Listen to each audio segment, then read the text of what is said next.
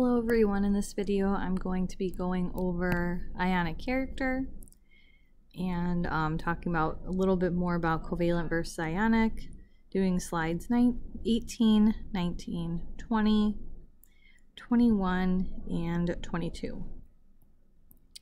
So we have been talking about covalent versus ionic. So again, covalent being a bond between two nonmetals, ionic being a bond between a metal and a nonmetal.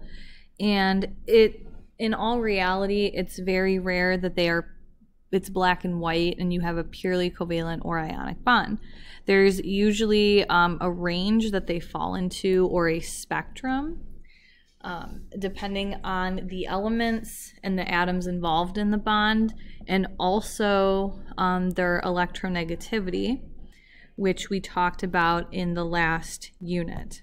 So if you remember, electronegativity, as we go down a group on the periodic table, electronegativity decreases because the atomic radius is decreasing. And then as you go to the right, electronegativity increases because the atomic radius is getting smaller. So one of the most electronegative elements on the periodic table is fluorine, and one of the least negative is francium. The least electronegative is francium. And the halogens are, the noble gases are, have no electronegativity because they don't want to attract electrons at all. So this can actually be put on a numerical scale, which you have seen before in the last unit. We can notice again that pretty much most of the noble gases don't have any electronegativity. Some of them have a little bit of electronegativity here, but most of them do not. And again, this is a scale. It goes from about 0 to 4. 3.98 for fluorine being the highest, which is pretty close to 4. So again, electronegativity is the ability of an atom to attract electrons, and that can be on that numerical scale that you saw. And if you actually calculate the difference, so you take the difference between those two numbers of two elements in a compound, that can actually tell you if the bond is ionic or covalent. And then when it comes to covalent, you can have a polar or a non-polar bond. You can kind of see that spectrum right here. Ionic compounds have a really large difference in electronegativity. And then non-polar covalent, not much difference in electronegativity, which makes sense because the electrons are being shared equally, so there's not much difference in electronegativity, somebody attracting electrons towards themselves more than others. Polar covalent, there's just an unequal sharing. There's still a sharing of electrons, it's just not super equal.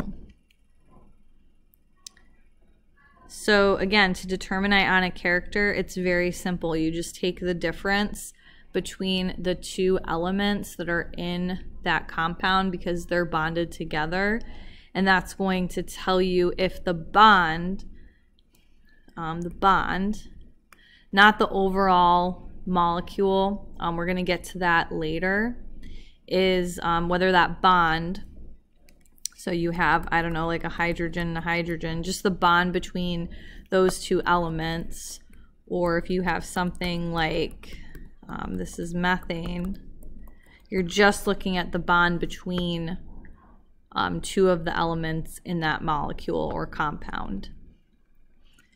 And so we take the difference between the two numbers and then we look on the spectrum to see where that falls. So you will be provided both of these items on a test. So again, you just have to find the two elements on the periodic table that are in the bond, take the difference between them, and then find that number here on the chart. So I'll do the first one with you, and then I would like you to do the last three on your own. So nitrogen and oxygen, okay? So we're going to find nitrogen on the periodic table. So it's right here, it's 3.04. and then oxygen is 3.44. So we're just going to take the difference between those two numbers. So I'm going to do the bigger number, which is the oxygen, 3.44, minus the nitrogen. So we don't want a negative number, we just want the difference. So we have 3.44 minus 3.04, which will give us 0.4. And then you would find that number on the chart up here. So 0.4, let me pick a different color here for a second, would be right here. So somewhere in there, 0.4, that's above 0.3. So that would be polar. So then for my answer, I would say polar, covalent. And that's what you're going to do for the next three. For this one, you can take the difference between the same element, okay? So you would just do the difference between the two nitrogens.